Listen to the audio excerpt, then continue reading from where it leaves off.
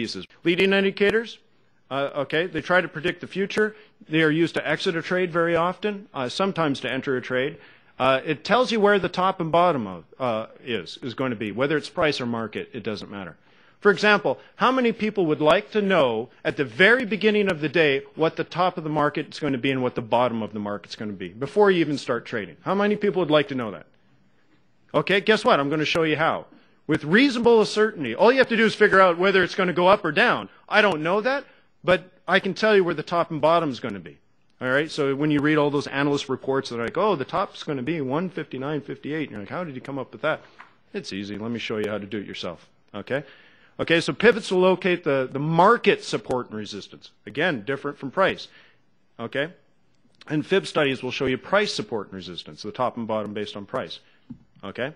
So let's start with Fibonacci retracements. So that's what they look like. What you're doing is measuring swing highs and swing lows, or swing lows and swing highs, but you're measuring sort of a move. It's subjective. Okay? It's very subjective. You're measuring price action here.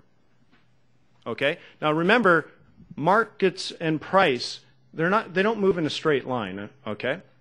So if you look at your charts and you say it's a down market, well, guess what? Price is going to go down most of the time, but some of the time it's going to go up. So if you say the market's down, price is going to go down, down, down, up, up, down, down, down, down, up, up, down, down, down, down, up, up. Okay? It's just normal. So we're going to use that to our advantage. Okay? I hate riding out those pullbacks.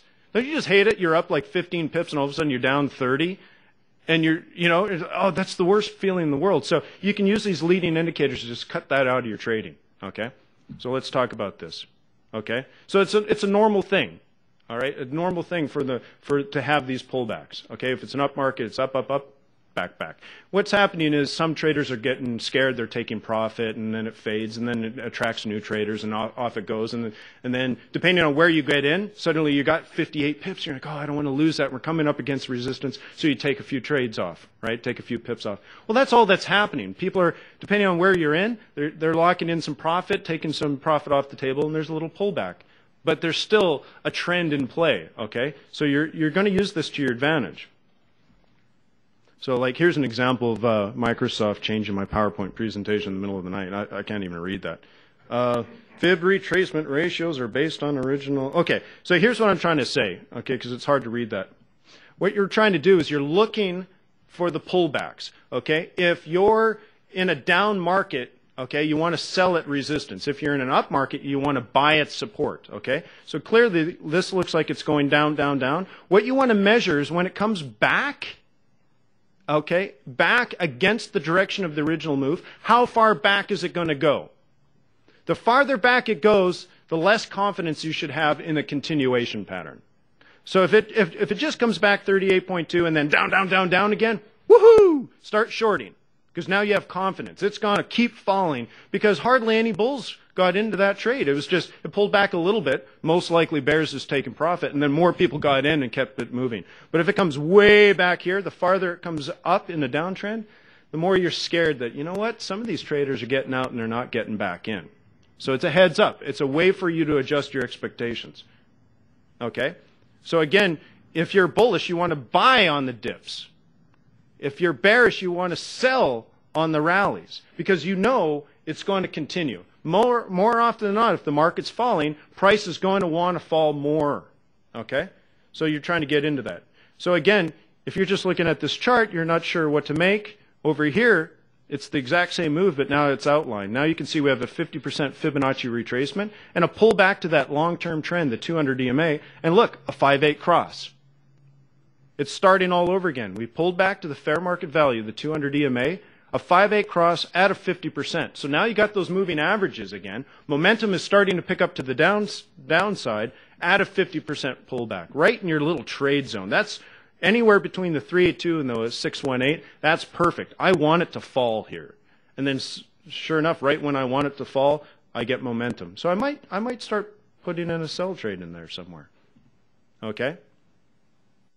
So again, you're trying to look at the moving averages, and it comes back to the 200 EMA, and then it's all those moving averages are going to reset, and pretty soon you're going to see the 5/8 down, the 21.55 you can just see crossed. Everything's starting to fall at a 50% retracement, which means it wants to fall too. So now you got fibs down, market down, price down. Don't go long is the number one rule, and the second one is maybe look for an opportunity to short. But here's what's cool about it. Based on the pullback, you can guesstimate where price is going to go. This is the leading part. So when you're here and you see this 382 and all of a sudden the market and price both start to fall at a 382 retracement in a downtrend, okay, you're thinking down, but now based on the 382, the pullback, the 38.2% pullback, now you're guesstimating that price is going to fall to the 1618 Fibonacci extension. You're now predicting the future. It's a leading indicator. The pullback tells you where it's going to go. Okay, and in this example, you can see that it did go to the 1618. And then it went down even farther. Okay, but that's a 382 to 1618. It's so common that the FX Bootcamp phone number is 888-618-1382. You can get a 618 to 1382, which is very, very similar.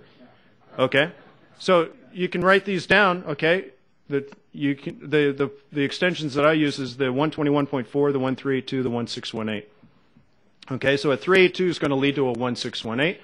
A 618 is going to lead to a 1382. Again, the farther pullback, a 68% pullback means, boy, that pullback was quite a ways into the existing trend. So we're more susceptible to a double top there, or because there's so much pullback. But hardly any of a little pullback, a 40% pullback, and then it starts extending. It's going to extend far, at least to the 1618, maybe even beyond. Okay, so again, a 382 predicted a 1618. You probably would have taken profit in here. That's either direction.